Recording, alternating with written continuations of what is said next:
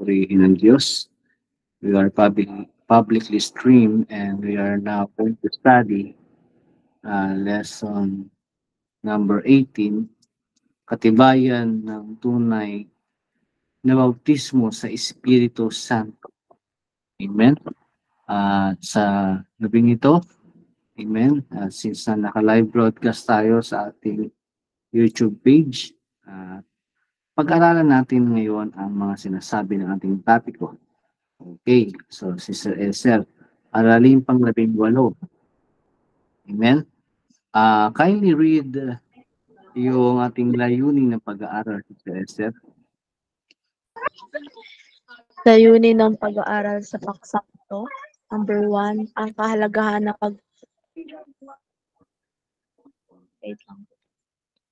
ang kahalagahan ng pagkapuspos sa banal na espiritu.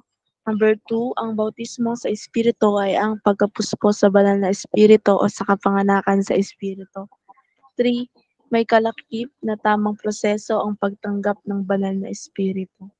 4, ang sinumang puspos ng banal na espiritu ay makita sa kanya ang bunga nito. 5, ibahaging mabuti ang katotohanan ng Biblia tungkol sa kahalagahan ng kapanganakan sa banal na espiritu. Purihin ng Diyos at makikibasa si Sir Juday sa Gawa chapter 2 verse 4. Ito, naka-project na rito, yung basahin. Gawa chapter 2 verse 41. 40 yata to 4. At silang lahat ay mga puspos ng Espiritu Santo at mga pagmamalaking salita ng katipang wika. Ayon sa pinagpapaloob ng Espiritu Santo. Okay, na kanilang salitain, purihin ng Diyos. At dito mga kapatid, yung sa layunin ng pag-aaral natin mga kapatid, no? Na makita yung kahalagahan ng pagkapuspos sa banal na espiritu. Ano bang ibig sabihin ng pagkapuspos sa banal na espiritu? At ang bautismo sa espiritu ay ang pagkapuspos sa banal na espiritu o sa kapanganakan sa espiritu. Yan. May kalakip na tamang proseso ang pagtanggap. Ito yung mga procedure or steps. At hindi lang basta magsabi ka lang hallelujah, hallelujah. Nung una kasi, ang alam ng karamihan, sige lang, sabihin mo lang hallelujah, hallelujah. Ganun ang ating instruction. Pero ang totoo pala ay may kasagutan, may tamang proseso pala sa pagtanggap ng banal na espiritu ng ating Panginoon. Hallelujah. At ngayon, ituloy natin ang pagbabasa sa abstract. Sige, Brother GR, makikibasa muna ang abstract. Ang kapanganakan sa espiritu ay tunay ng karanasan at patotoo ng pagpasok sa kahariang binanggit. Hari ang binanggit ng Panginoong Hesus nang siya ay nasa lupa na gumanap bilang tunay na Kristo. Ang kaharian ng Diyos o ang langit ay malinaw na hindi tumutukoy sa isang pisikal na kaharian dito sa lupa, kundi ito ay sa espiritual na kalagayang pinangangasiwaan ng Diyos mismo sa ganang siya nga ay espiritu at nananahan sa kalangitan. Kung paanong ipinangako ng Diyos sa lumang tipan sa pamamagitan ng propetang ginamit niya tulad ni Joel at Isaias na sa mga huling mga araw ay ibubuhos niya ang kanyang espiritu sa lahat ng laman ayon sa Joel 2:28-29. At ganon din ang pahayag ni Isaias na ang Diyos ay mangungusap sa kanyang bayan sa pamamagitan nilang magsalita sa ibang pangungusap at sa ibang wika, na siyang tinawag ng Diyos na tunay na kapahingahan na nais niyang maranasan ng kanyang mga hinirang. Sa makatuwid ay tumutukoy hindi sa pisikal na kalagayan ng tao, kundi sa kanilang kaluluwa o espiritong kalagayan na hihimlay sa presensya at kapayapaan ng buhay na Diyos.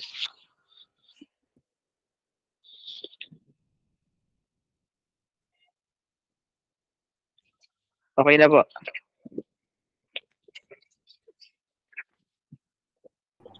Yan, nakamute pala ako. May kibasa si sa Esther, Isaiah 38 verse 11 sa yung Biblia. Ano ang sinasabi ng Isaiah chapter 28 verse 11? Okay, sa bilang abstract, no? Habang nagpe-prepare si Sir Esther, makikita natin na ang kaharian tinutukoy ay hindi ito physical, nandito sa mundo. Hindi ito bansa na nasa isang panig lang ng mundo. Okay, malinaw yon. Hindi yan physical, ito ay spiritual. At pagdating sa spiritual na bagay ay malawak ang pinakapakahulugan nito, mga kapatid. Okay? At kung paano pinako niyo sa lumang tipan, baga, pangako na talaga ito sa lumang tipan. At kaganapan na lang mo yung nangyari sa Book of Acts chapter 2, chapter 1 and chapter 2, no? At hanggang sa kasalukuyan, ito'y umiiral sa panahon natin ngayon dahil malaki po ang tibay ng experience. Okay. So, kung kayo ang tatanungin ko, Brother G, natandaan mo ba kung kailan ka naka-receive ng Holy Ghost o Banal na Espiritu na may tanda ng pagsasalita ng iba't ibang wika? Tandaan mo ba yung date? Yan. Na ikaw ay nakatanggap ng Holy Ghost. Naka-receive ka na ba ng Holy Ghost, Brother G?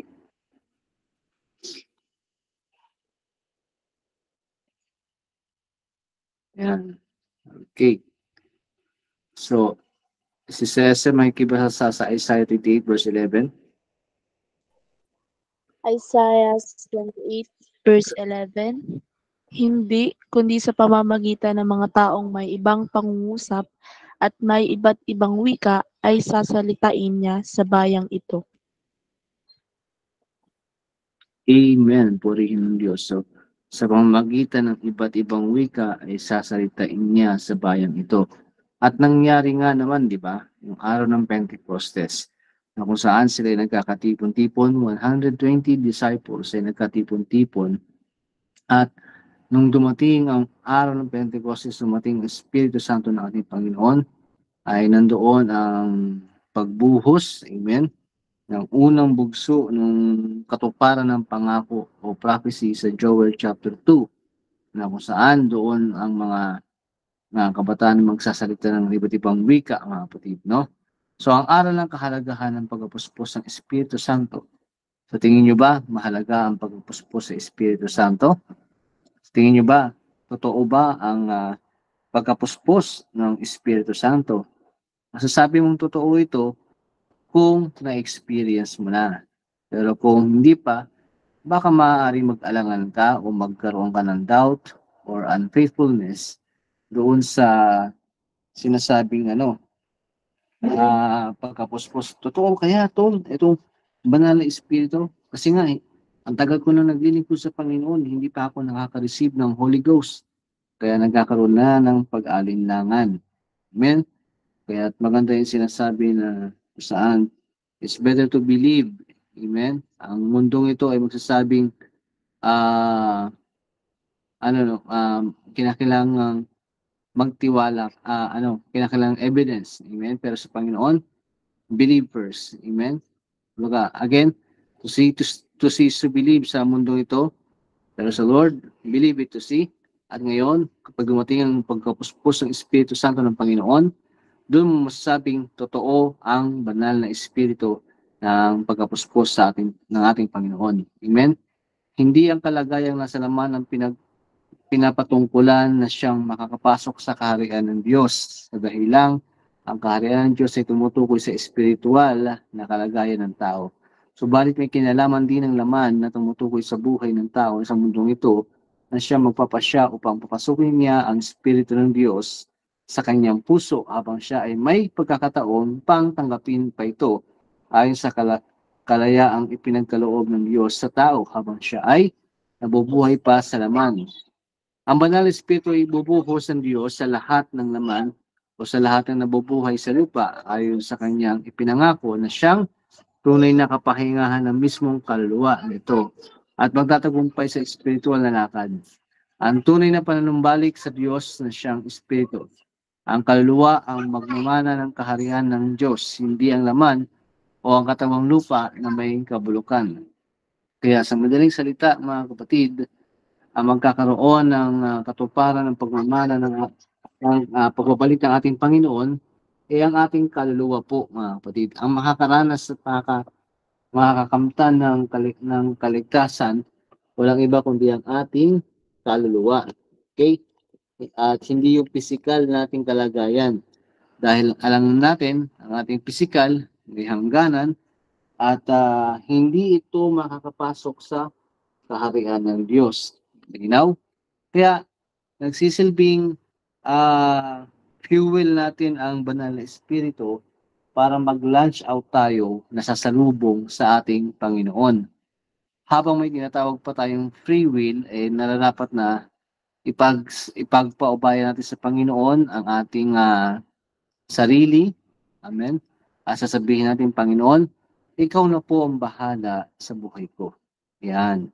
Kaya sa gayong kamaparaanan, kikilos ang Espiritu ng Panginoon at paghaharian tayo, no? At ang nangasalaman nga, according sa Romans chapter 8, verse 8 to 9, ang mga nasalaman ay hindi makalulugo sa Diyos, datapwat kayo'y wala sa laman, kundi nasa Espiritu. Kung gayo'y tumitira sa inyo ang Espiritu ng Diyos, datapwat kung sino may walang Espiritu ni Kristo, siya'y hindi sa Kanya. Okay. So, saan tumitira?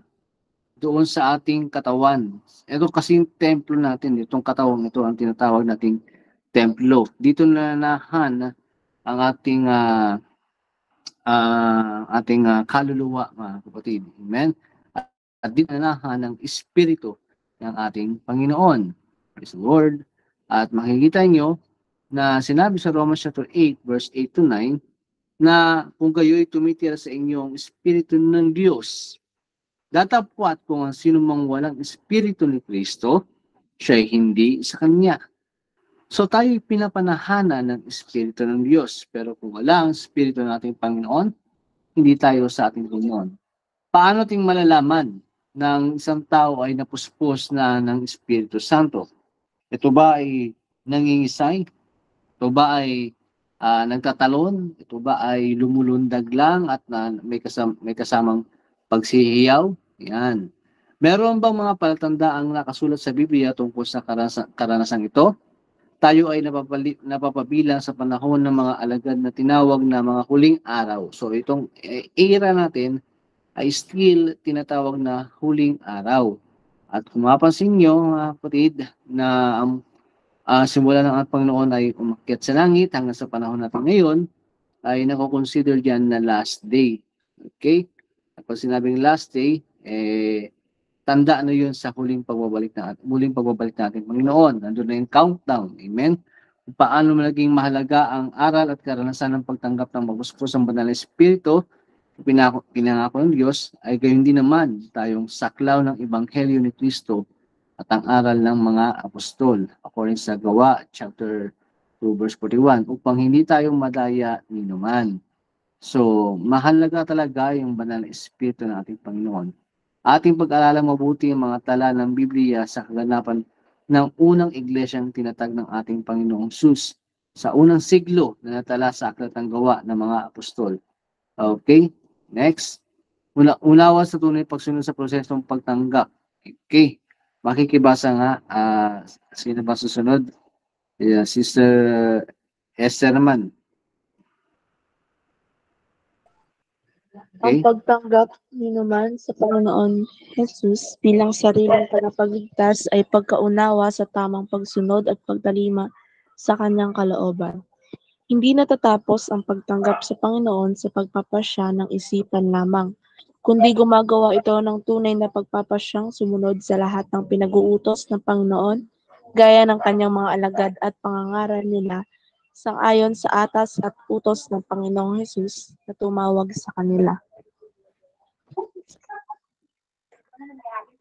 Ang tao ba nang magpasya siyang tanggapin ng Panginoon upang siya ay magiging kanyang tagapagligtas ay kasabay na rin na tinanggap niya ang Espiritu Santo?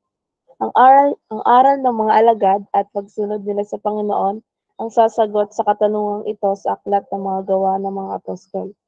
Nang tinawag, sumampalataya, sumunod sila kay Kristo at iniwan nila ang lahat, ay wala pa silang Espiritu Santo.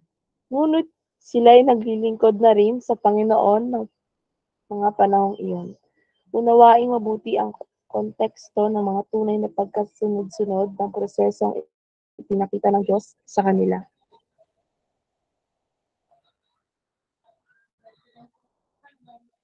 Hindi pa pinagkakaloob ang Espiritu Santo sapagkat hindi pa niluluwalhati ang Panginoong Hesus. Sa John 7 verse 37 to 39, hindi pa umaakyat si Jesus sa langit nang ibigay niya ang pangakong ito. Sa Lucas 24 verse 45 to 49, at paakyat pa lamang si Jesus sa langit sa mga gawa 1 verse 8.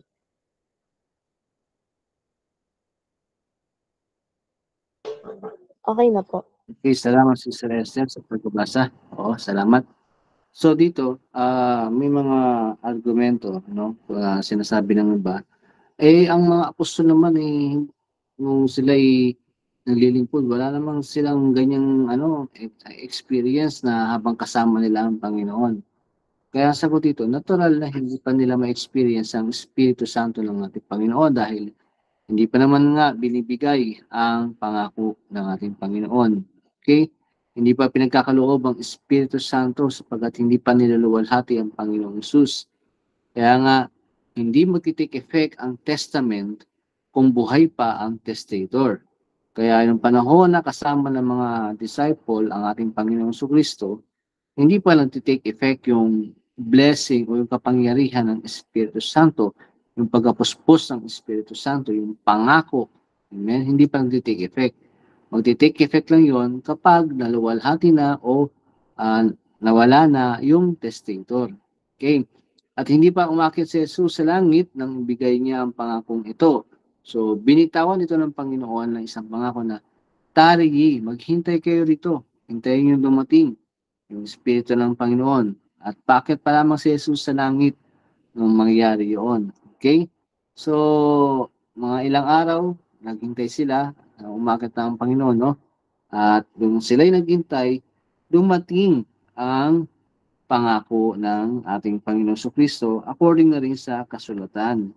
At lahat ng nangyayari sa ang mga apostol, ito ay kaakibat pa ng mga hula sa lumang tipan na nagkaroon ng kaganapan sa panahon ng ating mga dakilang mga apostol. Okay? At ating basahin po, tunay na aral ng mga apostol sa pagtanggap ng Espiritu Santo. Kasi may mga maling aral. Ano ba yung mga maling aral na yun? Sasabihin nila na kapag ikaw ay nabautismuhan na, ikaw ay meron nasa tubig, no? Kasama na rin doon daw ang Espiritu Santo.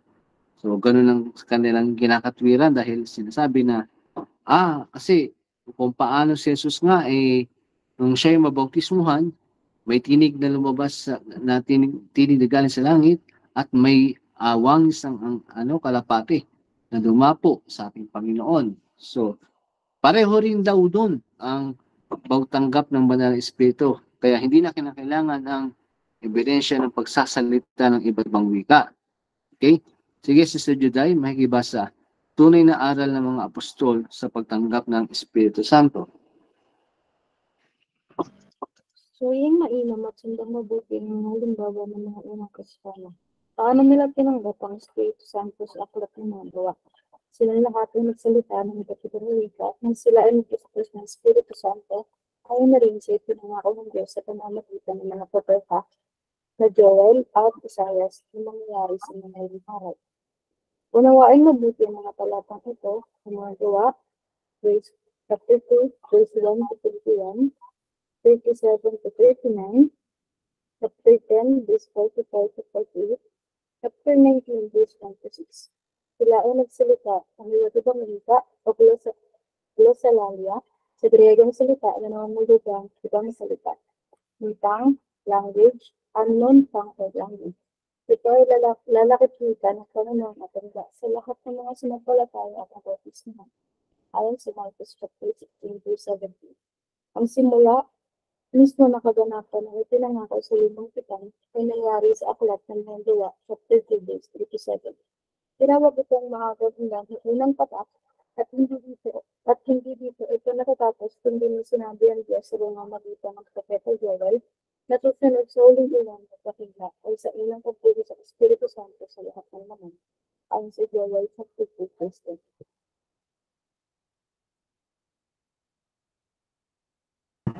Alright, so purihin ang Panginoon sa pagbabasa ng kanyang salita, no? So, tunay na aral ng mga apostol sa pagtangkap ng Espiritu Santo, mga kapatid, na sinabi silang lahat ay nagsalita ng iba't ibang wika na sila ay mapuspos ng Espiritu Santo. The question here, ito ba ay invento nilang mga wika? Ito ba ay gawa-gawa lamang nila ng mga wika dahil ba sila ay napapaliburan ng mga mangangalakal sa panahon na yon at may natutuhan silang mga lingwahe kaya nagawa nilang salitain ng mga wika ng mga taong nakapaligid sa lugar ng upper room sa panahon ng Day of Pentecost? Is it a coincidence na sila ay nagsalita ng mga wika ng ibang lahi na nandoon sa lugar na yon at tanging kapurihan sa Diyos ang kanilang binabanggit? Kaya nga, they question, ano itong kababalaghang aming naririnig? Yan. At ang inaakala nila na ang mga apostol ay, ang mga disciple ay lasing during that time. Napagtawanan pa marahil dahil sinasabi nila, mga lasing lang yung mga yan. At kung intindihin natin mga kapatid, okay, sila ay nagsalita ng iba't ibang wika o glossolalia ang tinatawag sa Grego na nangahulugang ibang salita talaga. Kaya nga, when you see other tongues, it is a strange tongue or unknown tongues na kalakip ng wika ng Panginoon at tanda ng lahat ng mga sumasampalataya at nabautismuhan sa Kanya. When you say strange tongues or unknown tongues or new tongues, amen, hindi siya common talaga sa lugar na ating kinabibilangan. Halimbawa, nasa Pilipinas tayo, alam naman natin, Tagalog ang salita natin. Ibang lingwahe talaga ang lalabas sa speaking in other tongues. At by that way, maa-amaze tayo sa nangyayari. No? Kaya kapag ibabahagi nyo na ito, may patunay kayo na totoo ang mga ito dahil naranasan nyo ito. Samantalang sa ibang church, para sa kanila, ang ganitong experience ay para raw sa demonyo. Sa ibang church, ang paniniwala nila na ang ganitong karanasan ay hindi sa Diyos. Ito'y gawa-gawa lang. Pero kung nabasa natin kanina, according sa Joel at Isaiah, may basihang prophecy. Kaya nagkaroon ng kaganapan. Itong ginagawa natin ngayon, naghahantay tayo sa pangalawang pagbabalik ng Panginoon, di ba? Kasi may basihan tayong prophecy. Kaya ganoon din sa Espiritu Santo ng Panginoon. Nung dumating ang banal na Espiritu ng ating Panginoon, may prophecy naging basihan. May prophecy hinantay na maganap. Kaya nasa katuparan na, doon ang nagbibigay ng tibay, no? Na totoo ang ating experience. Hindi natin ito ginagawa o iniimbento lang. Okay? Kaya nakakalungkot, ang iba, tingin nila dito ay aral ng dyablo na may pagsasalita ng iba't ibang wika. Diba? Yun ang nakakalungkot doon. Samantalang, kung tutusin, ang unknown language talaga na gawa ng tao ay yung Latin. Sabi nga ng aking prof, it is a dead language, yung Latin. Yung Latin, yan yung ginagamit ng mga Katoliko, yung Latin Vulgate, di ba? Andiyan yung mga salita na hindi talaga nauunawaan ng karamihan ng mga tao. Baga secret language yun, yung Latin na yan. Nakikipag-communicate sila sa Latin word, di ba?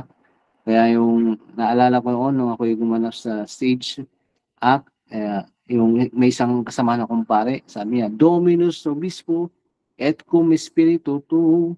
So yun yung mga Latin word na according sa pag-aaral ay mga dead word or dead language na hindi naman talaga kasama doon sa pinaka language na binigay ng Diyos sa Tower of Babel. Okay? So nagkaroon at nag-create kasi sila ng sarili nilang language. Hindi aral ng Diablo ang pagsasalita ng ibang wika bilang tanda ng pagkapuspos ng banal na espiritu. Kung aral kasi ito ng Diablo, ang tanong ko sa inyo, kayo mga napuspos ng banal na espiritu, sumaba ba ang ugali nyo? Naging masakim ba kayo? Naging makasalanan palalo kayo nung nakatanggap kayo ng banal na espiritu ng Panginoon? May changes ba sa buhay nyo nung kayo naka-receive ng Holy Ghost? Sister Esther, sa tuwing ma-refresh ka, anong pakiramdam mo? May changes ba? May nagko-convict ba sa inyo na nagsasabing mali ang iyong ginawa kaya ikaw ay humingi ng kapatawaran at naka-receive ka ng Holy Ghost dahil dinadala ka ng Espiritu Santo sa pagpapatawad? So, Sister Esther, sabihin natin, hindi ka lang isang beses naka-receive ng Holy Ghost. Tuwing nakaka-receive ka, ano ang nararamdaman mo at nakikita mo sa sarili mo? Sige, one by one kayo. Sister Esther muna. Sa tuwing makaka-receive ka, ano ang nararamdaman mo? O nasa isip mo? O may pagbabago ba? Sister Esther?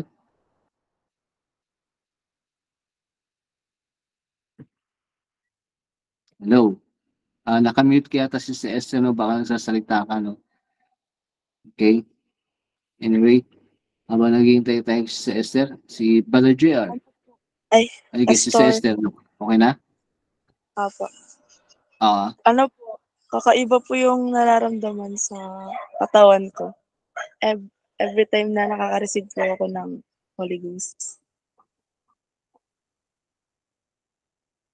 okay, anong changes ang nakikita mo?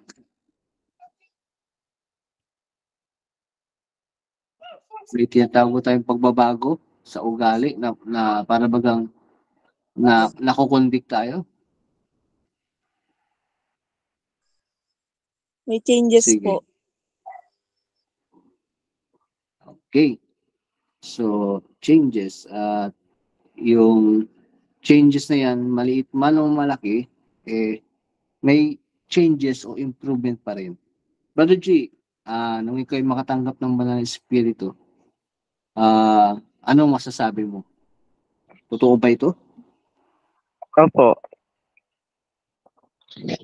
Totoo po, Pastor. Okay. Paano mo ma-explain na totoo ito? Kasi Paano mo sasabing totoo ito? nung nakatanggap ako ng Holy Ghost, tawag dito, magagaan sa pakiramdam kasi yung parang lahat ng ano mo na bigay mo sa Panginoon. Yung talagang maramdaman mo parang hindi mo mapaliwanag na kasiyahan, yung kagalakan sa loob mo, sa sarili mo. Yung ganong experience po. Okay. Similar ba sa lahat nung naka-receive na parang magaan ang pakiramdam nung maka-receive kayo ng banal na espiritu? Ganun din ba Opo. sa iyo, Sister Juday, Sister Esther? Na Yes po. napakagaan, napakaluwag. Amen. Purihin ng Diyos. Sige, Sister Juday, ikaw naman, ano ang experience mo nung makatanggap ka ng banal na espiritu? Kasi itong experience na ito ang magtuturo sa iba ng katotohanan. Kung ano talaga na experience mo, is it the same na na-experience ba ng mga apostol? Ikaw makakapagsabi niyan according sa nabasa natin sa Biblia. Sige, Sister Juday, as per your testimony, ano masasabi mo nung ikinaka-receive ng Holy Ghost? Nung first time ko po maka-receive ng Holy Ghost Pastor, para ka pong sobrang recharge ganun. Yung parang kahit pagod na pagod ka, parang ang lakas-lakas ng pakiramdam mo. Ganun po siya. Tapos, about naman po dun sa conviction, di ba po, may times na, syempre, nasa flesh po tayo, hindi po natin naiiwasan na magalit or makagawa ng, parang masama sa ibang tao. Sa isip man po natin. Pero, pagka puspos na po ng Holy Spirit, nararamdaman mo po na, parang may nagdidikta sa'yo na mali yung ginawa mo, gano'n.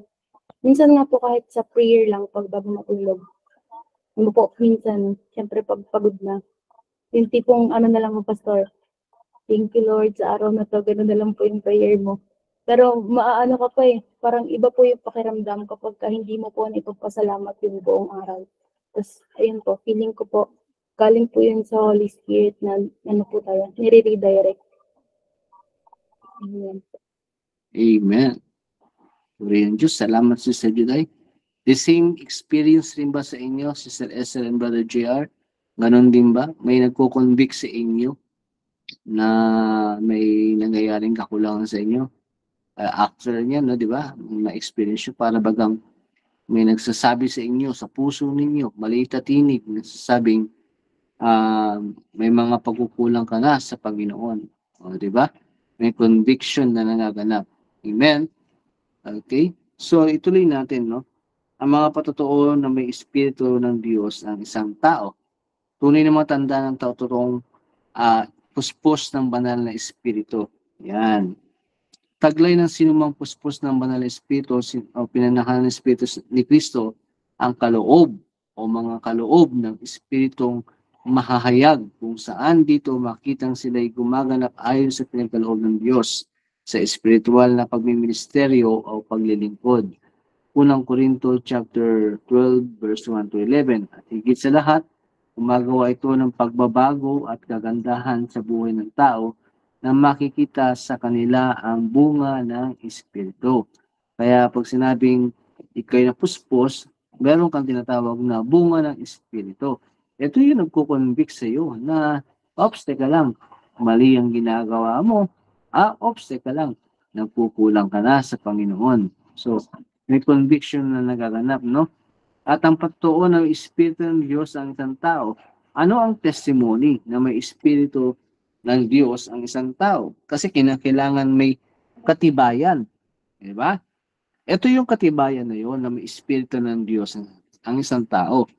Hindi lumalakad ng ayon sa laman. Romans chapter 8 verse 1 to 9. Okay. Sige nga, makikibasa. Sister Esther sa Bible mo. Romans chapter 8 verse 1 to 9.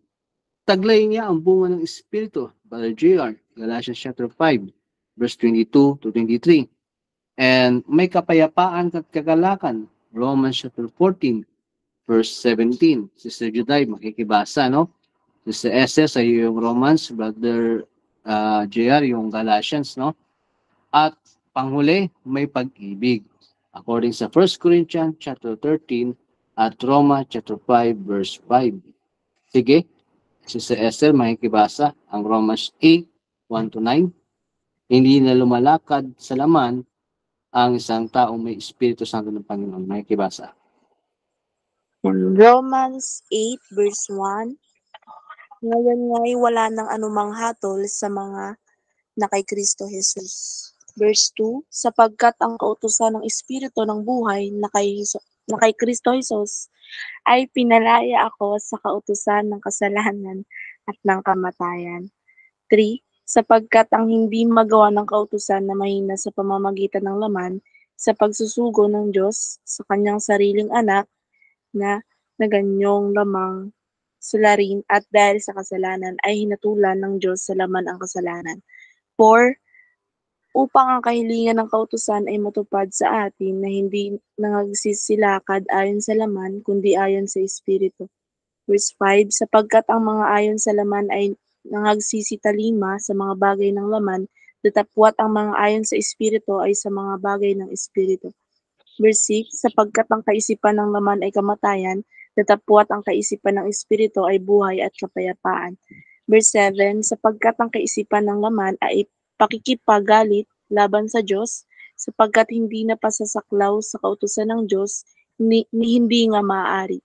Verse 8, at ang nangasalaman ay hindi makalulugod sa Diyos.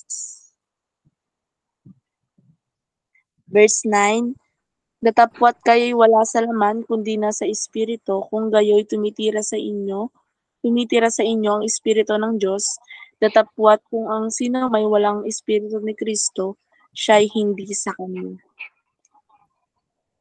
Yan. Okay na po. Kaya, salamat, no? Para malaman mo na ikaw ay sa Kanya at yung masasabing tayo talaga ay kilala ng ating Panginoon, hindi ka masasabihan sa huling panahon magsilayo kayo sa akin kayong gumagawa ng katampalasanan. And mahalaga talaga na ikaw ay pinananahanan ng Espiritu ng ating Panginoon. Dahil yun yung identity o identification natin bilang mga mananampalataya sa ating Panginoong Kristo. Okay? So sa Galatians chapter 5 verse 22 to 23, ano ba ang Galatians. pagtandaan ng merong... Sige. Galatians chapter 5 Okay. verse 22 to 23. Datapwat ang bunga ng Espiritu ay pag-ibig, katuwaan, kapayapaan, pagpapahinuhod, kagandahang loob, kabutihan, pagtatapat. 23. Kaamuan, pagpipigil laban sa mga gayong bagay ay walang kautusan.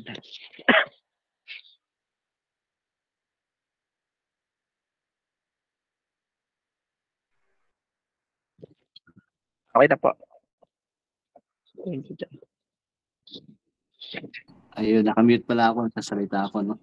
Kung mapapansin nyo, sa Romans 8, 1 to 9, may pagkukumpara sa gawa ng laman at gawa ng Espiritu. Ito naman Galatians chapter 5, verse 22 to 23, ito naman ay ang bunga ng Espiritu.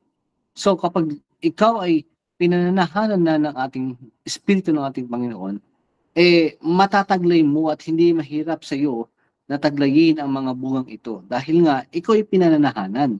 Kumbaga, ikaw sa iyo nananahan yung Espiritu ng Diyos, therefore, mamumunga ito. Kaya may sinasabing bunga ng Espiritu. Okay? At sa Romans chapter 14, verse 17, Sir Juday, totoo bang may kapayapaan, kagalakan ng isang mayroong Espiritu ng ating Panginoon? Romans chapter 14 verse 17. Sapagkat ang paghahari ng Diyos ay hindi tungkol sa pagkain inumin, ito ay tungkol sa katuwiran, kapayapaan at kagalakan na kaloob ng Espiritu Santo. Purihin ng Diyos. Kaloob ito ng Espiritu Santo. Ano yun? Yung kapayapaan at kagalakan. Mga kapatid, tandaan natin, yung kapayapaan, kagalakan, ito ang hirap na makuha ng mga taong mayayaman. Ng mga taong punong-puno ng kayamanan. Ito ang hirap na hirap silang makuha. Ang kapayapaan at kagalakan. Ang sabi dito, ito ay kaloob ng Espiritu ng ating Panginoon. Kaya salamat sa Panginoon, naranasan natin, na-experience natin yung banal na Espiritu, pagkapuspos, at alam natin na nananahan sa atin ngayon ang Espiritu ng Diyos. Kaya yung mga pag-uugaling ito ay unti-unti nating tinataglay at tataglayin dahil namumunga talaga yung Espiritong nananahan sa ating pagkatao. At may pag-ibig ang pinananahanan ng Espiritu ng Diyos. Alam naman natin 1 Corinthians 13, it is a love chapter, no? Tamang umalawa sa panahong kinabibilangan. Ano yung kinabibilangan panahon? Panahon natin ngayon. Ang panahong kinabibilangan ngayon ng tunay na mga tinawag ng Diyos sa kanyang na siyang tunay na iglesyang tinayo sa ibabaw ng batong si Kristo.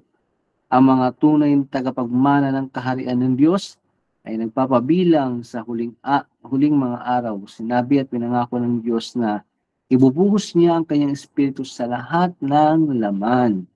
Kaya nga, pag sinabing lahat ng laman, whatever races ang meron yan, ibubuhos niya. Okay?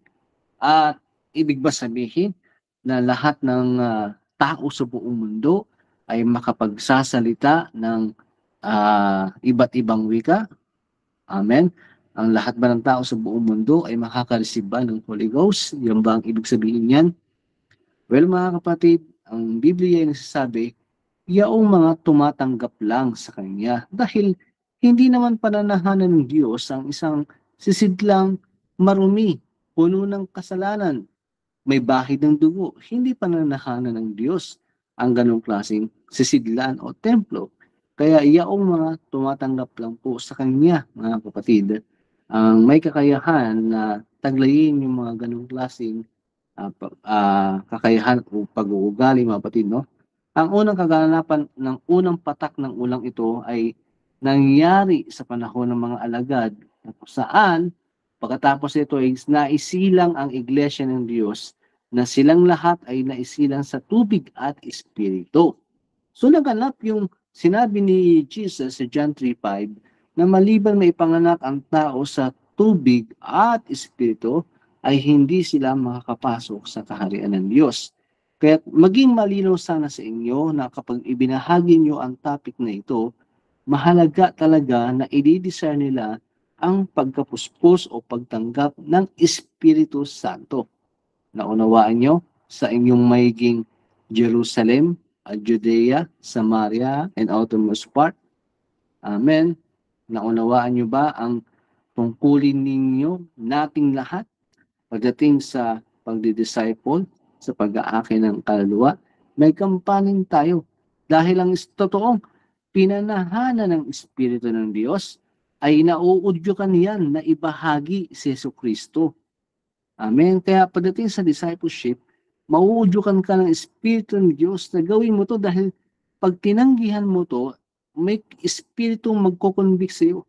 Mali yung ginawa mong pagtanggi, mali yung ginawa mong hindi pagsunod o pagtalima. Dahil ang kalooban at puso ng ating Panginoon, ang tibok ng puso ng ating Panginoon ay ang kaluluwa. Kasi sinabi dito, silang lahat ay nabautismuhan sa pangalan ni Jesus at puspos ng banal na Espiritu. May kaganapan na, may kakumpletuhan na ang mga apostol sa panahon nila. Ang iglesia na nanatili naman sa aral ng mga apostol na nabautismuhan sa pangalan ni Jesus at puspos ng banal na Espiritu ay ang siyang makakaranas pa sa mga pangakong darating at aasahan. Ang patak ng huling ulan ng pagbuhos ng banal na Espiritu, mga kapatid. Ang Espiritu Santo ay hindi lamang para sa mga tao ng unang panahon. Ito ay para sa lahat ng nabubuksan ng kanilang puso sa ating Panginoong Jesucristo. Kaya ngayong Apocalypse 3:20, sinabi doon, "Behold, I stand at the door. If anyone opens, I will come and sup with him." Amen. At ano pa po mga kapatid, no? "And I will be with him," or her, or I will be with him till the end of the earth. Yan yung sinasabi sa Revelation chapter 3, verse 20, mga kapatid. Okay? So, last verse, makikibasa ang last two verse, no? Lucas chapter 11, verse 9 to 13, and Acts chapter 2, verse 16 to 18. So, Sister Esther, Lucas chapter 11, verse 9 to 13, and Brother G, Acts chapter 2, verse 16 to 18. Sige, Sister Esther, Lucas chapter 11, verse 9 to 13. Luke 11 verse 9. At sinasabi ko sa inyo, magsingi kayo at kayo'y bibigyan. Magsihanap kayo at kayo'y mga kakasumpong. Magsituktok kayo at kayo'y bubuksan. Sapagkat ang bawat humihingi ay tumatanggap at ang humahanap ay nakakasumpong at ang tumutuktok ay binubuksan. Verse 11, at aling ama sa inyo na kung humingi ang kanyang anak ng isang tinapay ay bibigyan niya siya ng isang bato o ng isang isda. Kaya at hindi isda ang ibibigay kundi isang ahas. Verse 12, o kung siya'y humingi ng itlog, kanyang bibigyan kaya siya ng alakdan. At verse 13, kung kayo nga bagaman masasama ay marurunong mga bigay ng mabubuting kaloob sa inyong mga anak, gaano pa kaya ang inyong Ama sa kalangitan na magbibigay ng Espiritu Santo sa nagsisihingi sa Kanya.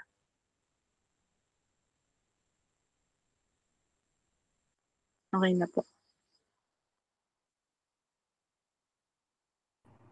Yan. Purihin ng Diyos.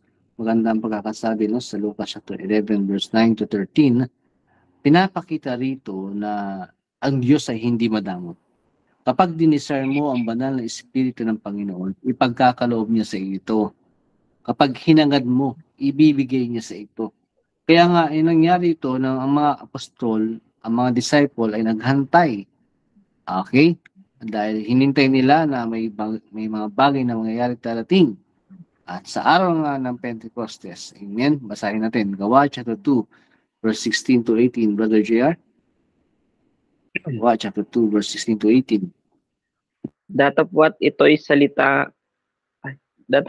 yaong sinalita na sa pamamagitan ng propeta Joel at mangyari sa mga huling araw, sabi ng Diyos, na ibubuhos ko ang aking espiritu sa lahat ng laman at ang inyong mga anak na lalaki at babae ay mangaghuhula at ang inyong mga binata ay kakakita ng mga pangitain.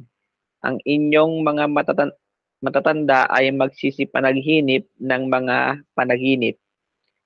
Oo, sa aking mga lingkod na lalaki at sa aking mga lingkod na babae, sa mga araw na yaon, ibubuhos ko ang aking espiritu at magsisipanghula sila.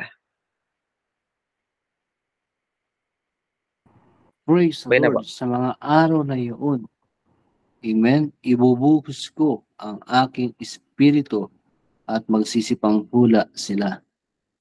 Purihin ng Diyos. At mayroong isang pastor tayo na nandito sa Pilipinas, siya ay Pilipino, no?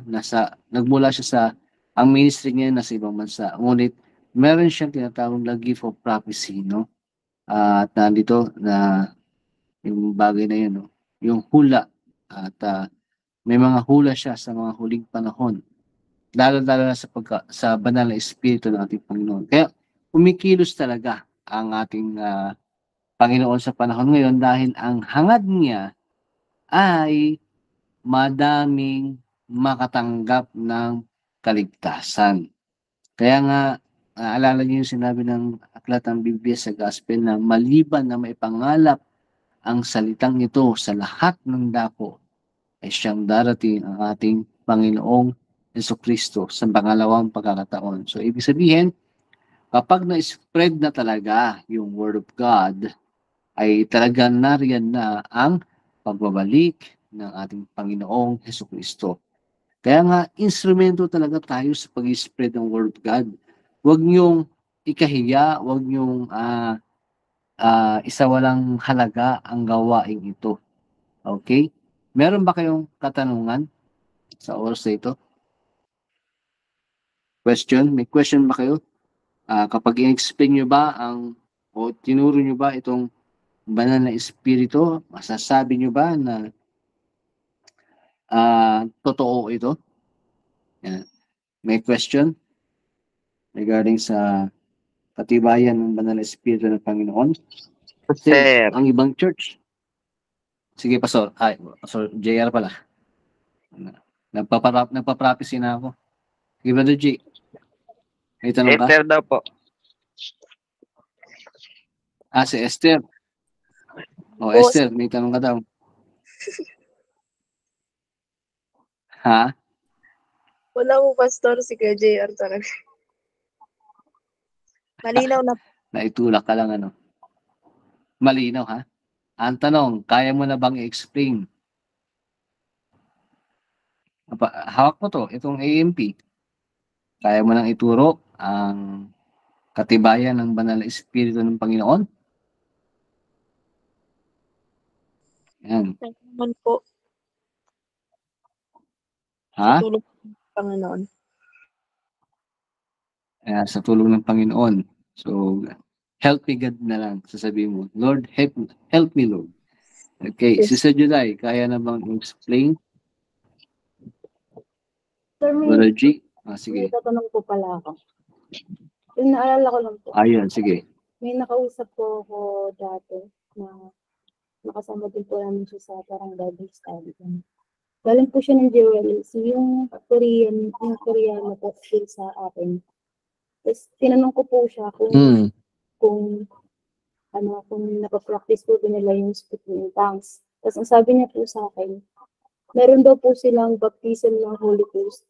Tapos ang explanation niya po sa akin is kapag daw po napupus po siya, parang sinasaktan niya daw po yung sarili niya pero hindi niya daw po nararamdaman.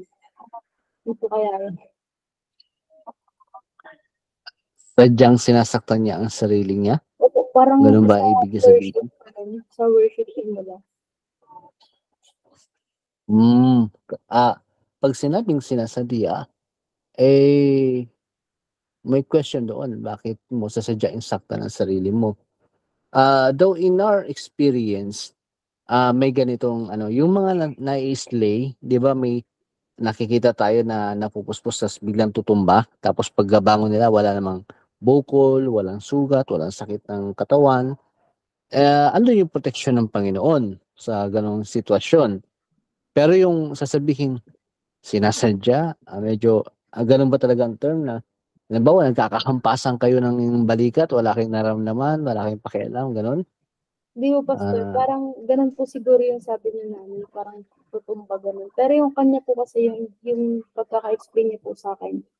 Sinusuntok na daw po yung dibdib niya ganun. Tapos hindi niya daw po nararamdaman. Ganun daw po yung feeling niya. baka may emotional na aspeto lang siya.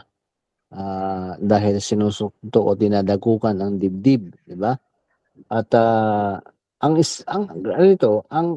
pagtanggap ng banal na espiritu hindi lang siya emosyonal. Alam mo 'yun, pwede mo kasing pekein na ah, parang marubdob yung pag-iyak mo ang dating, tapos dinadagukan talaga yung dibdib. Talagang wala kang mararamdaman sa ganung ano kalagayan dahil nga emotional ka, 'no? At ang isang ano kasi malinaw sa ating pinag-aralan, dapat may palatandaan ng pagsasalita ng iba't ibang wika. Yun talaga ang isa sa mga itinuturo natin. May evidence, 'no? Kagaya ng bautismo sa tubig, may ebidensya na nailubog tayo sa tubig, sa bautismo sa tubig sa pangalan ni Jesus dahil may mga witness, may mga saksi. Gano'n din yung bautismo sa Espiritu Santo, kung saan ang pinagbasihan natin yung experience ng mga apostol, which is pareho naman talaga sa na-experience natin sa panahon natin ngayon. Sa ating samahan, sa ating organisasyon, ang maka-receive ng Banal na Espiritu na may palatandaan ng pagsasalita ng iba't ibang wika. Ayan ang nagbibigay sa atin ng tibay. Pero kung sasabihin natin na na-experience ko yung Banal na Espiritu ng Panginoon at sobrang iyak ako ng iyak at talagang sinasaktan ko ang sarili ko sa sobrang sakit ng aking kalooban, pero gumaan ang pakiramdam ko. Yan. So, andun ba talaga yung totoong changes? Andun ba talaga yung evidence ng speaking of another tongues? Mahalaga kasi yun na maipaliwanag sa kanila na mainam na mayroong tinatawag na speaking in another tongues. Yung binasa natin sa Joel at sa Isaiah, na sinasabi sa Book of Isaiah, na sa mga iba't ibang salita ay aking ipapahayag ang aking mensahe. O, di ba? Sa Book of Isaiah yun. Kaya, alam niyo, pag may naibahagian natin ganitong pangangaral, magkakaroon sila ng tinatawag na curiosity at sila na mismo magsasaliksik kapag naibahagi natin yung mga verses na sumusuporta rito. Yan. Kaya if ever na makausap mo ulit si Sir Juday, itanong mo, may evidence ba ng speaking in another tongues ang kanyang experience? Yan. Okay ba? Nasagot na ba ang tanong? Yes po. Okay. Brother G, may sasabihin ka ba o tanong ka ba? Wala po, Pastor. Okay. So, kaya namang explain na to pag ikaw na yung magtuturo. Kaya po, Pastor. Kaya po ni Esther yan. Okay. Babasahin mo. Kaya na SF. Babasahin nyo lang naman, di ba? Tapos, wala na. Wala. Okay. So, tingnan natin kung may naunawaan kayo, no? Brother JR, number 1. Sister Esther, number 2. Sister Juday, number 3. Question. Ang kapanganakan sa Espiritu o bautismo sa Espiritu ay ang pagkapuspos ng banal na Espiritu. Tama po. Okay. Tama. Talagang Andoon ang palatandaan pagkapos ng banal na espiritu. Si Esther, number 2. Ang tandang ibinigay ng Diyos sa pagtanggap o pagkapuspos ng banal na espiritu ay sa Isaiah 28 verse 11 at Marcos 16 verse 17 ay dila magsalita ng ibang wika. Yan. Dila na magsalita ng ibang wika. Yan yung tanda. Yung tanong ni Sir Juday kanina, may tanda talaga. Hindi yung nadagukan mo ng dibdib mo, napaiyak ka, napahagulgul ka, yun na yun. Yan. Dapat may tanda sa pamamagitan ng dila na may pagsasalita ng ibang wika. Hindi yung makasigaw ka lang, Lord! Hallelujah! Ganun ka lang. Sigaw ka lang sigaw. Lord! Lord! Hindi yun ang banal na espiritu ng Panginoon. Yung pagluha mo lang, yung pagtangis. Yung pagtangis, ang kahulugan niyan, yung in-explain mo Juday sa kausap mo, yung dinadagukan ng dibdib. Yun yung way ng pagtangis. Kasama kasi yung physical emotion dyan eh. Yung physical, kumikilos dahil sa too much emotion. Yun. Sis Brother JR, may sasabihin ka? O question? Wala po, Pastor. Okay, ano kasing opening. Okay, Sister Juday, number 3.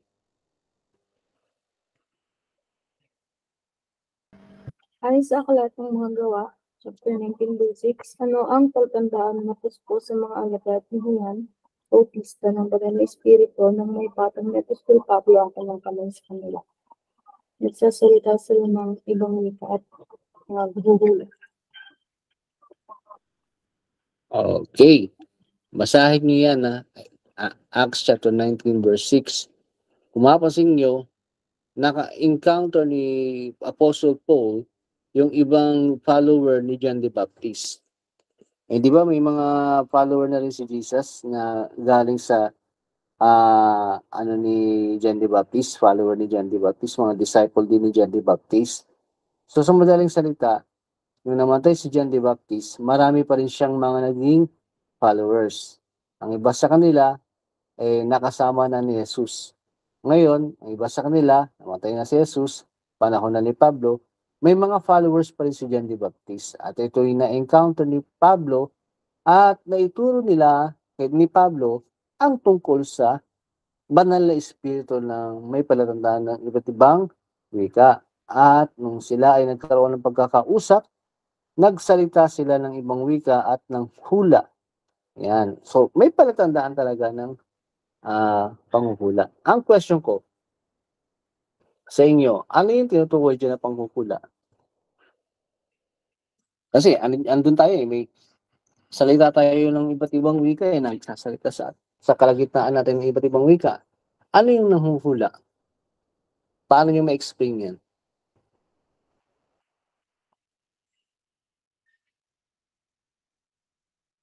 Okay? Anyone?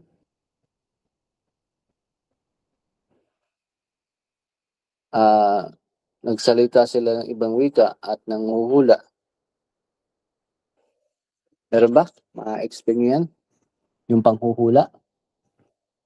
Yan. Kasi pag sinabing panghuhula, foretelling the future things or other terms dito ay sige. Ano yan? Siguro, magkakaroon po sila ng visions of the future para Yung mga bagay po na Okay. darating. Kumbaga okay. So, yan yung terms o yan yung meaning ng prophecy. Di ba? Pero sa experience na sinasabi dito sa Book of Acts, chapter 19, ano yung tinatawag na panghuhula dito? Kasi may mga speaking in other tongues na may kalakip na prophecy. Yun. Diba yung sinasabi ng Book of Joel na ang inyong mga binata, dalaga ay manghuhula. Okay?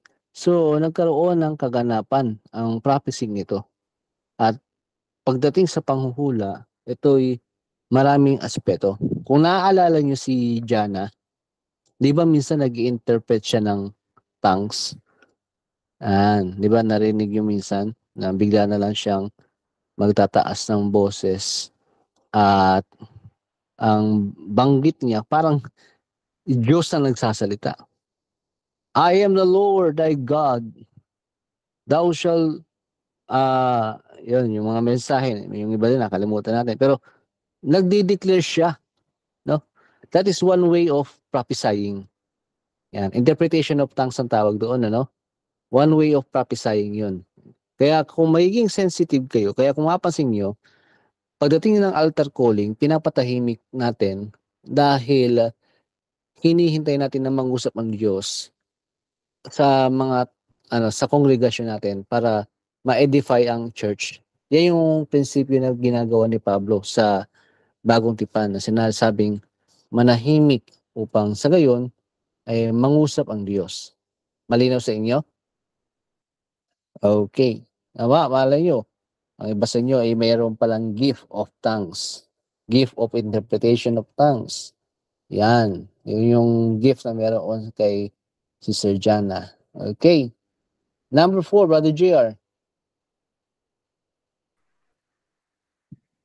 Nagsasalita ba ng ibang wika ang lahat ng mga alagad sa aklat ng mga gawa 1 chapter 1 verse 4 nang silang lahat ay mapuspos ng banal na espiritu? Opo. Yes, dahil ang tinutukoy kasi dito, yung Day of Pentecost na dumating, yung banal na Espiritu ng Panginoon na may, di ba sinabi doon, nakitaan sila ng wangis ng apoy, dila ng apoy sa kanilang ulunan habang sila ay nagsasalita ng iba't ibang wika na pagkamalabang ang mga lasing. Di ba? At pag sinabing lahat, yung 120 na yun, ay talagang nakapagsalita at nakatanggap ng banal na espiritu na may palatandaan ng speaking with another tongues. So, hindi natin pa pwedeng iset aside yung history na yan. Experience nila yan eh. At experience din natin ngayon. Kaya hindi natin mapapasubali na totoo talaga ang pagtanggap ng banal na espiritu na may palatandaan ng pagsasalita ng iba't ibang wika. Kaya salamat sa Panginoon, dito tayo dinala sa ganitong umbrella, sa ganitong gawain, na nagtuturo ng buong katotohanan at hindi nililihim ang ganitong aral. Sa iba kasi, turing nila rito sa demonyo. Ang iba naman, tinuturing nilang hindi na mahalaga. Okay? Number 5, Sister Esther. Nagbabago ang buhay ng taong puspos ng banal na espiritu at makita sa kanya ang bunga ng espiritu. Ayon sa Galatians 5 verse 22. Tama. Okay. Tanungin ko kayo. Yung Galatians chapter 5 verse 22. Bunga yan eh. Masasabi nyo ba na kahit sabihin natin mangilan-ngilan, meron ba kayo yung bunga na yan? Meron po. Binasa niyo yan kanina, di ba? Opo. Meron. Kasi kung wala Meron kayo, po. ibig sabihin, hindi namunga yung Espiritu sa inyo. Yan. Kasi kung wala yan, kung wala kayong bunga, baka ang pagsasalita nyo ngayon, Pastor, meron. Ano nga yan eh, napakadali nga yan. May paghiyayabang, di ba? So, kung mayroon kang bunga ng Espiritu, may papagpakakumbaba tayo. Opo, Pastor, totoo nga po ang sinasabi ng salita ng Diyos. Yan. So makikita mo yung difference sa mga pananalita kung ito ay may espiritu ng ating Panginoon. Kapag puno pa rin ng yabang yan, ay hindi namunga talaga ang espiritu ng Panginoon. Malinaw ba sa inyo? Okay. So, hoping may isa akong gustong itanong dito. May tinatawag dito yung bunga ng may tinatawag na fruit of the Spirit. Okay? So sa Galatians, sa susunod siguro mapag-aralan natin yun, no? Gift pala. May gift of the Spirit naman. Yan. So next time siguro, hindi naman natin topic yung gift eh. Pero, anong gift ang meron kayo? Research nyo na lang yun. No? Yung gift of the Spirit. Kasi yung fruit of the Spirit, sa lahat ng mananampalataya, yan, ugali ang ang pinatutukuyan diyan, no? Na dapat lahat ng siyam na ugaling 'yon meron tayo. Kaya nga para ma-check niyo yung sarili niyo kung kayo ay totoong Kristiyano, lagi niyong chine-check yung siyam na bunga ng Espiritu na 'yon. Love, hope, love, joy, long-suffering, gentleness, meekness. Yan, kung makabisado niyan, no? Yan yung magiging checklist nyo. Kung meron pa kayong bunga ng Espiritu ng ating Panginoon, o baka naman natutunaw na yung bunga na yan. Kaya dapat magpa-recharge sa Panginoon. Okay, purihin ng Diyos. At kung wala na, may gusto pa ba kayong linawin o tanungin? May tanong na po ako. So, you guys? May Sige. nangyari na po, may ano po kasi, naalala ko lang na pag-usapan po po sa church namin. Ang sabi po nung isa po natin elders doon, may times daw po na during yung revival po, hindi banal na spirito yung pumapasok sa ano, parang hindi po banal na espiritu yung lumulukob sa tao, hindi po yung evil spirit. So, paano po yun, Pastor? Nangyari po ba talaga yun? Okay. Kasi hindi naman porket nasa church ka, hindi na makakilos ang Espiritu ng Panginoon. Kasi nararamdaman ng bad spirit ang isang tao kung meron din siyang bad spirit sa sarili niya. Baga, mangahawa yung bad spirit na yan, di ba? At may instances pa nga na may napanood ako na may plano siya talagang saktan. May dala siyang kutsilyo at gusto niyang sunggaban ng saksak yung preacher. Pero nirebuke siya ng buong congregation. Yung taong yun, talagang nangisay. Hindi siya umabot sa pulpito dahil sa pagpaplano niyang saksakin yung preacher. At kung ito ay na-discern ng mga mananampalataya at ng pastor, nirebuke lang. So may espiritong masama na pumasok sa taong niya na gusto niyang unggaban ng saksak yung yung mga ngaral, no? At dahil sa pangalan ng Panginoon, amen, ni-rebuke yung taong yun at nahimasmasan na lang siya at talagang umuwi at hindi natuloy ang kanyang plano. So regarding do sa tanong na nasa loob ng church si Sir Juday, may espiritu siyang naramdaman ng bad spirit. Opo, parang ganun po yung pagkaka-explain niya. Kaya daw po sabi niya, pagka napupuspos daw po ng espiritu yung isang tao, dapat daw po binabantayan kasi minsan daw po, hindi po Holy Spirit yung pumapasok. Oh yes, totoo yan. At may nangyari doon sa youth camp yun akala nila sa pagkapuspos pa ng banal na espiritu, yung pala nade-demon possess na. So may trick na ginagawa ang diablo o pandaraya, di ba? Dahil sa too much emotion, hindi nabantayan kung ito ba ay sa Panginoon o hindi. Kasi maaari kasi nangyayari na pag masyadong punong-puno ng emotional feelings ang isang tao at sumasabay siya doon sa pagpupuri, minsan yung pagpupuri mo napapalitan ng ibang espiritu. Kaya nangyayari talaga yon. Na may mga nadadaya talaga pagdating sa pagkapuspos at madidiscern yan ng mga taong may espiritu ng Panginoon. Madidiscern nila na itong espiritong na sa taong ito ay hindi na sa Diyos. Dahil kung sa Diyos yan, may kaayusan yan. Kung sa Diyos yan, may control yan. Pero yung nangyayari kasi sa experience noon before sa youth camp, walang control sinabihan na tahan na, tapos na ng gawain. Talaga tuloy-tuloy pa rin. Kaya doon na nila na-discern na ito ay may bad spirit na. Nire-rebuke na nila. So nangyayari yun. Kaya nga, maging maingat din tayo sa ganyang bagay. Baka minsan, tayo naman ay ang madaya. Kasi nga, kapag magpupuri ka sa Panginoon, you need to surrender. Pero kung mangingibabaw yung emotional mo, yung feelings mo, baka matabunan ng presensya ng Diyos, yung Espiritu ng Panginoon ng makalaman na pagnanasa lang o emotion lang. And by that way, papasukan ka talaga ng bad spirit. At makakahatak ka ng mga bad spirit sa ganun na hindi ka talaga totoo sa pagpupuri mo. Yun. Possible na mangyari yun, yung ganun. Kaya bantayan din natin sa church kapag may mangyari yung ganun. Re-rebuke natin.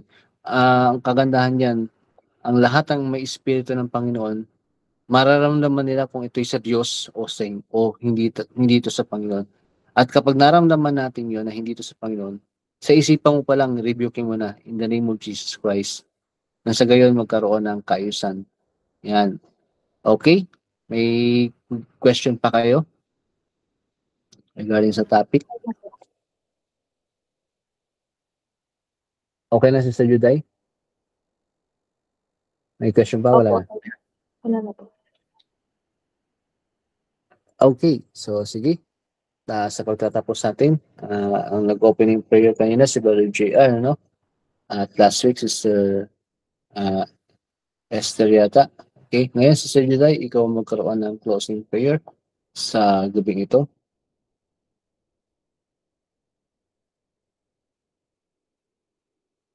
Okay, Sister Juday, ikaw ang closing prayer, ha?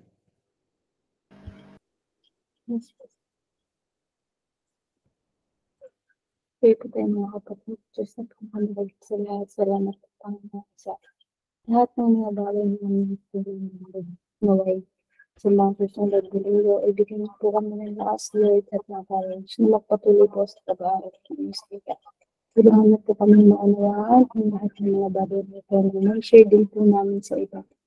Ngayon po Panginoon sa aming pansamantalang pamamahinga, nagbibigyan niyo po kami ng kapayapaan ng puso at kahinaan naman sa bawat isa. Lamang po Panginoon at hindi po kami ng pamahingat ng aming mga pamilya sa lahat po na nasa UPC Panginoon. At Panginoon po namin sa nagdalanan, Yes, Jesus. mataas at pagpapuri ko rin pangalan ng Jesus name. Amen. Purihin ng Panginoon. Mga kapatid, ang graduation natin ay sa June 18. That is third week ng ng June. And starting this Sunday, that is the first week. Okay? Para makahabol tayo, ang gagawin ko na lang siguro ay magkakaroon kayo ng recital. Hindi ba alam niyo yung mag-present ng video na ikaw lang ang makakapanood? Alam niyo ba 'yon? Sa